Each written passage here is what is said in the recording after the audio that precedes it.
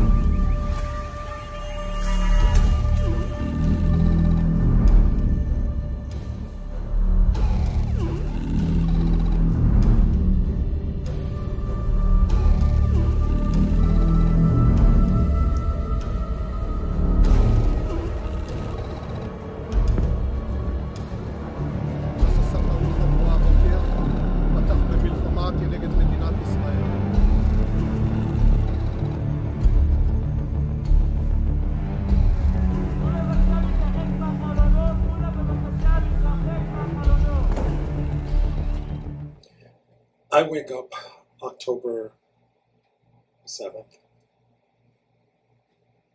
and get ready to do some stuff. I figure I'd take a look at the news. Then I hear about Hamas attacked Israel.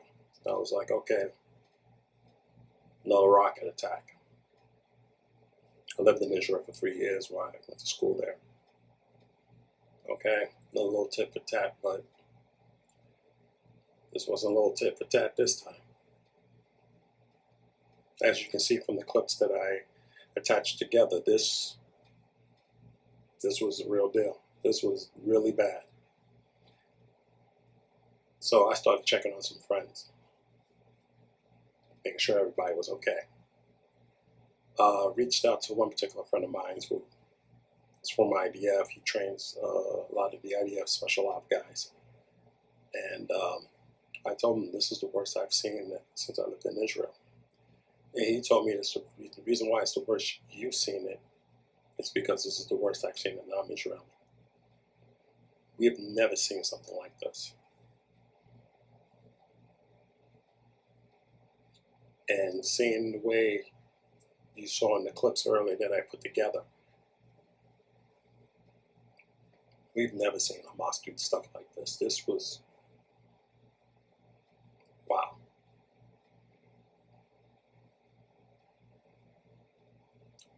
But unfortunately, lives are lost. A lot of lives lost, both for Israeli and Palestinian. Right now, currently, we're at about over 200 Palestinian lives lost, thousands injured, over 300 Israeli lives lost, thousands injured. Either way you look at it, even if it was 1 and 1, a life of life. There shouldn't be any loss. There's a lot of bad history amongst these two groups, and it needs to stop.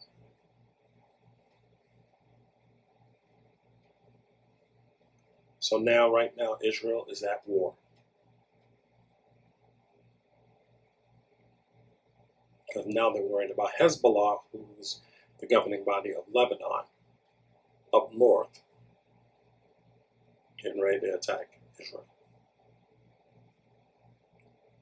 This is bad.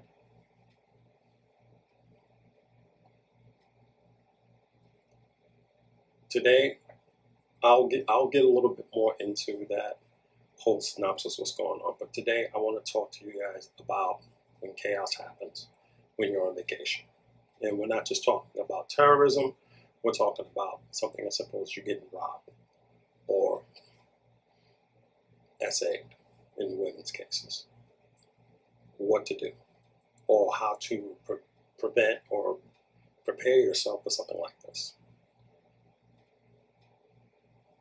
For you guys, especially passport bros or passport sisters, or whatever you want to call yourselves, take note of these tips because these are things you're overlooking, things you're not thinking about, especially when you're going down to Colombia, because Colombia, it's like level 3.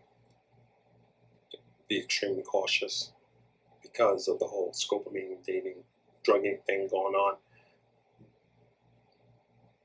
Places you guys are going, things are happening. Mexico is another one. So, everybody need to take a pen and notepad out, and everybody need to start prepping their bags up, pre-prepping things for when they travel. Because now traveling, it's fun, it's a great experience, but there are dangers in traveling. You need to take those dangers seriously because if you're an American, you're going to have a target on yourself. And that's just a reality. Any Westerner going to various portions of the world is going to have a target on them just because they're a Westerner. So grab yourself a pen and paper. Make an itemized list of things I'm going to say and pay attention. Okay. First place we're going to talk about is country. Know the country you're going to. Know the region of the world you're going to. Because that is going to play an important role. If there's any conflicts, anything, be sure you know before you go. That way, if you need to change your plans, you can change your plans. Even know a little bit about the history. You know, go back about a couple of months, even a year or two, to see what's been going on in that particular country or in that particular region of the world, any conflicts that may not have been totally resolved, and you can decide whether you want to go or not. I want to speak on a few issues. I want to speak about these two or three particular countries. One is Dubai. Ladies, I don't know where you get in your mind that Dubai is this new flex because some rich Arab dude's flying you over there so that he can porta potty on you like it's some hot little thing. Get it out your head. The Middle East is an ultra-conservative country. I should know that because I lived in the Middle East for 3 years. Yes, Israel is a Middle Eastern country. Okay? There are standards of how to operate in these countries. You can't really operate as a Westerner. It's going to vary from Middle Eastern country to Middle Eastern country, and even with that, you have to maintain yourself in a particular way. You have to kind of blend yourself into that culture. You can't be an American. Leave America back in America. Either you adopt to the cultures, rules, and regulations of that country, or that's it. You're going to deal with the consequences. Now, this idea of getting flown out to Dubai and getting poo-pooed on and stuff like that, that is stupid. You'll never be married to any of these men because you are beneath them, period. Irregardless of your race. You'll never be the wife of these men. You'll never be rich like these men. The women over there don't care because they see you as garbage. And they're just letting their men play in garbage. They're going to come back home to the real thing. So those women that's all with the burkas and stuff, they'll always have the money. You won't. The money you get is like them giving a bum $1. And that's what they're doing, giving the bums $1. For you people going to Colombia, y'all need to pay attention to what this whole scopamine thing going on. Pay attention to your drinks. Pay attention to your food. Stop going over there acting like you're rich. Stop dressing like you're rich. Learn what the locals wear and dress like them. Because you're going to make yourself a target.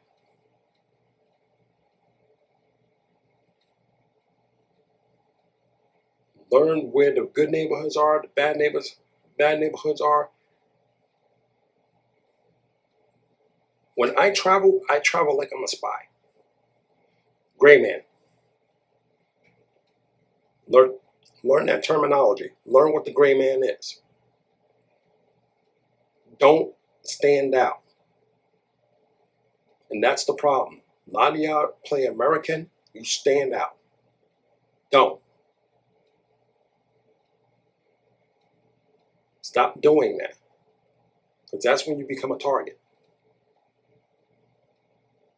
Especially in these countries that are hostile. Because a lot of these countries don't like American, they don't like Westerners. And they'll take the opportunity, if they can, to rob you, to mug you, or worse. There are certain countries in Africa, they'll kidnap you. Just because. Same thing in South America. So, know the countries before you go. Next thing is, know where your local consulate at when you're going on vacation. Have that information with you, whether it be on your phone, on a notepad, in your luggage. Know how to get in contact with the local consulate. There is a program by the State Department called the STEP program, which is a Smart Travelers Enrollment Program.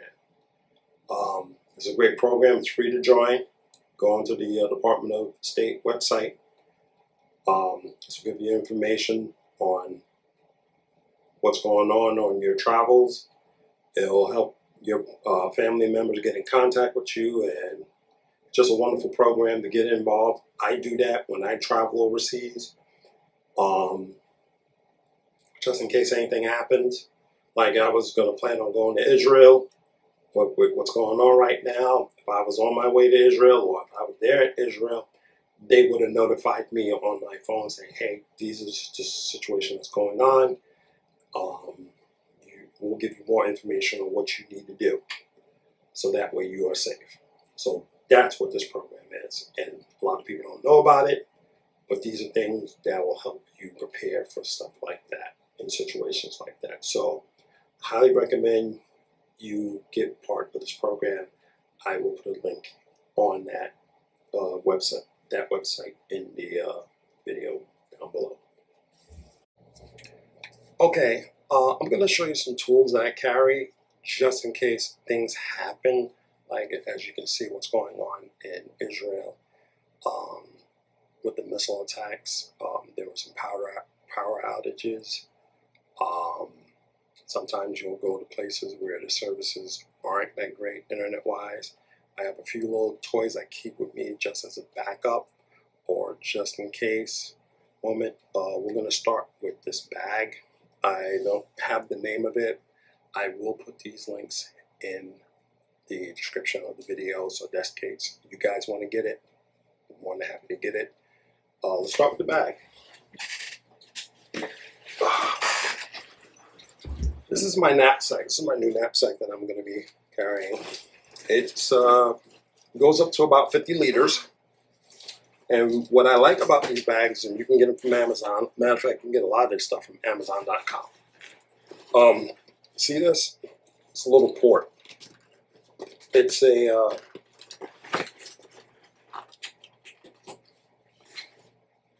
there's a USB port, and there's also another port in there, a little round little port on top of that. Now, I can get it. This is the right one. Here we go. Now, in here is a little plug. Now, inside that little plug, this is it. Yeah, this is it. In this little pouch, it's another plug. I can take that and plug in this little power pack. Stuff it in here. That's dedicated to give me power. So I can plug in my another cord to my phone. And I can just have power coming out through the phone. Because you know when you're in airports, everybody got their phone charging, all plugged up. But I'm a cybersecurity analyst, and you got to kind of be a little careful of that, because sometimes you can get some nasty little malwares and stuff from those plugs and stuff like that. So be a little careful with that. But even with this, having that, your own personal power, you're all good to go. You can power up your phone whenever you want to, whenever you need to. So I like to do it this way. So you have your own personal power source on you that you can utilize. And all you have to do is just charge up the power pack when it goes down. Now, with that being said, that's going to be dedicated to here. And again, you can get these bags on Amazon.com. I'll have another one, another power pack. This is solar power. So that wherever you're at, the power goes out, you can rely on this to charge up.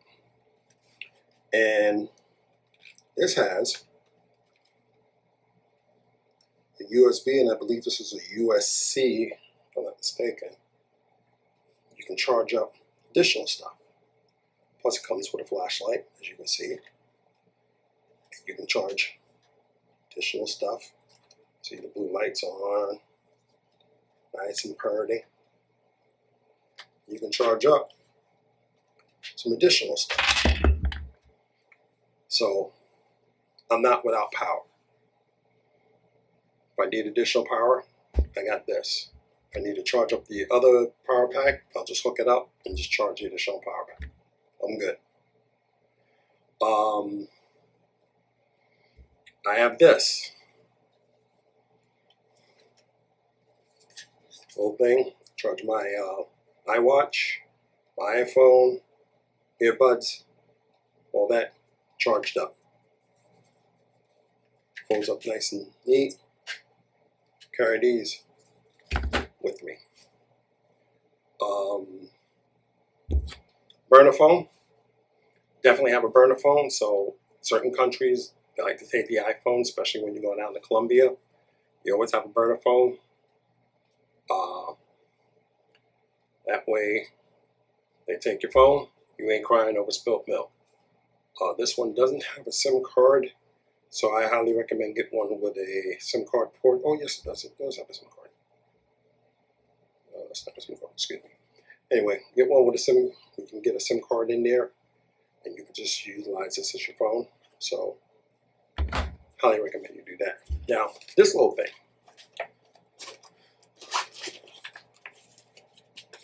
This Wi-Fi modem. This is from Locally. And by the way, none of these or Amazon is sponsoring this video. Get this. This is a Wi-Fi modem. I basically will charge this up before I go. And this will provide me with Wi-Fi service when I need to. If I'm getting ready to head on out, I will contact the service. I'll put money on it. Generally, as you can see, it's starting to light up. And it's not going to have anything on it, but I just wanted to show you There's various service packages, and that's going to depend on which country you're going to, how much they're offering. It ranges, it varies. It could be, I don't know, $10 for 10 gigabytes. It really all depends on where you're going. Oh, gee, I'm going to have to charge you up. You got to update it. The updates that need to be done, make sure you get the updates done. So that's it.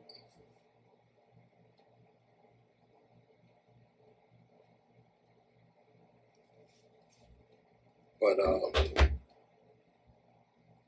I gotta update this thing, make sure it has all the softwares and stuff on it. But this is my kit that I carry with me in my knapsack, just in case of emergencies. Highly recommend you have your own personalized kit that you have, just to make sure that you are okay when you're going to these countries. Like, for example, what happened in Morocco. I know there's some power issues over there in Marrakesh. So if you were there and if you needed to make contact, you had the ability to use secondary things. So you never know when these disasters will hit. So again, you know, just a backup plan, just in case something would happen. You would have something to you would contact family and be able to utilize resources that at your own disposal to make sure that your family knows that you're okay. Okay, for those that will be going to Israel in the future when this madness stops, keep in mind about the buildings, that the way they're designing it, each floor is going to be designed specifically to deal with any type of bombs. Like, for example, it'll be like a Pacific row that's kind of like a bomb-proof row, where that, for example, if you're in a hotel and you got assigned to that room, you are mandated to let people in. If there's an attack, you have to let them in your room to protect them. So, because that was how it was with me when I was living in the dorms. There's a Pacific room on that floor where you are mandated to let the students stay in, because that's bomb-proof. And all our rooms had steel curtains. You know, that was our normal curtains that we just pulled down if we wanted to go see the sun. But they were for blast resistance and stuff like that. I believe that's how the buildings are being constructed now. And plus, a lot of the buildings are old bomb shelters. You know, some of them are like old bomb shelters. Like, I remember when I was like CrossFit Panda doing CrossFit, that was an old bomb shelter that they had. And you'll get quite a bit of some of the buildings that they train in, and some of the old gyms or old martial arts studios. They were old bomb shelters from back in the day and stuff that they renovated, and now they're gyms or martial arts studios and stuff like that. So if you're training there, it looks old, yeah, bomb shelter. So, but just as a footnote when you're out there, I'm not sure about the glass ones, but the old concrete ones that they're building, they're going to be, some of them are going to be a little bit more blast resistant. Not totally safe, but obviously, but yeah. So with the tools that I just mentioned, those will come in handy if you're in those shelters, because obviously there's no outlets over there and people are going to be on their phones, and it's good to have one of those chargers with you. I would even get a third charger just to keep in your pocket and have it fully charged, just in case if you're on your phone and you need a charge. Always have a charging cable and a battery pack with you, just in case if you ever get in those situations, because you're going to be in that shelter for a while. Plus, even after the alarm sounds, you may want to stick around in that shelter, because the debris, if they, like one of the missiles from the Iron Dome, takes out a missile, the debris, those are some big large chunks of debris that's going to be falling from the sky. So you may want to stay in there for a little bit till all the debris gets out of the sky, so that way you don't get hit or hurt, and, get hit with any of that falling debris. So yeah, so you may want to just keep one of those little small pocket power packs with you handy. I want to give a final word on this whole thing. And originally I had something planned to say. I videotaped it, now I'm scrapping it because things are ever so fluid. Some new stuff has come out, so I'm gonna make this my final. So, one, this is not the time for rallies, marches, political agendas being pushed. This is a time for prayer, it's a time for unity, it's a time for planning on what we should do to unify and fix Israel. And not just for the Israelis, but the Palestinians. That's what we should be focusing on. I'm just done with this whole political BS. The mudslinging needs to stop. I'm done, because as far as I'm concerned, there's blood on both hands, enough to share around, and we can just start digging in everybody's history and just throw mud at each other, but we're not going to solve anything. So right now, let's address this and let's bring everybody together. There's definitely going to be some issues coming up into this involved to the intelligence and military failures of this whole thing. So we just got enough on our plate as it is with that. So let's just kill the noise on that. Second thing is, and I got no agenda. I'm not for or against. I'm very neutral, but I will say this to the Israeli government: I got no problems you going into Gaza and just taking that mother over. But I do got a problem with your plans, shutting off water and starving people. Gaza is a city, and you got innocent women and children living in that city. So I suggest you renege that plan. You're going in there full force as it is. That's enough. I am not into starving kids and women and shutting off power and all that other stuff. That is not cool, and I don't condone it. Again, this is not for and against. I understand about what y'all discovered down in that little town. I am equally angry. And I shed tears with you. Me personally, if you focus on just getting the actual Hamas members full-fledged, signed up, I'm a full-fledged Hamas member or a Hezbollah member, do whatever the hell you want. But not on here harm on the Palestinians. Because what Hamas did in that town,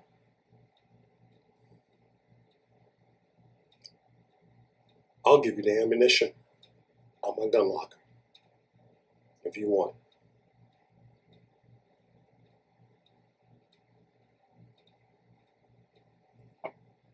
Christians, don't you sit on the sidelines just staying silent, not saying a damn word. Because Israel's your country, and I don't care if it's run by Jews. That's totally fine. But my religion comes from Israel as well. So we have a say in this. And we will speak. And we will do. And we will help our Israelis and Palestinian brothers and sisters.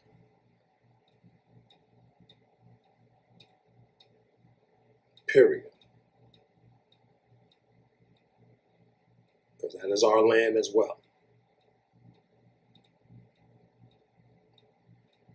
So let's cut this nonsense out and let's act human. That's all we ask.